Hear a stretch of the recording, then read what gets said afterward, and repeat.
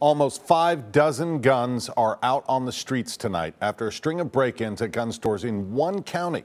News Channel 5's Kyle Horan shows us how detectives hope to track those guns and thieves down. The same type of vehicle was carjacked from an individual in Nashville, I believe on the 14th. Take a close look.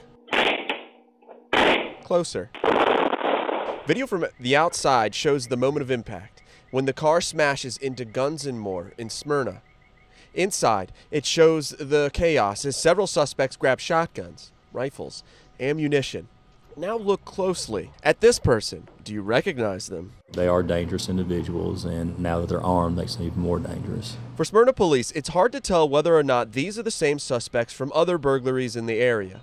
But the description of this car matches one missing from a carjacking. The description matches one from a police chase with Hendersonville police.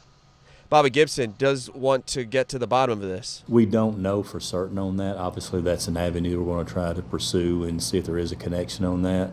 We do believe that these individuals are involved in other burglaries or robberies that have happened in the Middle Tennessee area. In total, the stolen gun count is pressing 60. A spokesperson for the ATF believes some of these guns could have been recovered in recent arrests. They're checking serial numbers with those stolen from gun stores to see if they match. Gun stores where these brazen burglars are getting away with thousands of dollars of firearms and ammunition. We're hoping because of that, it will allow us to recognize, someone will recognize these individuals and give us a lead that we can follow and hopefully bring them into custody. So look closely. Do you know her? Kyle Horan, News Channel 5.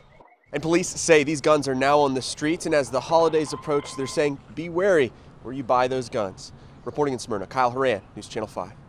Kyle, thanks. Law enforcement's offering a $7,000 reward for information leading to an arrest.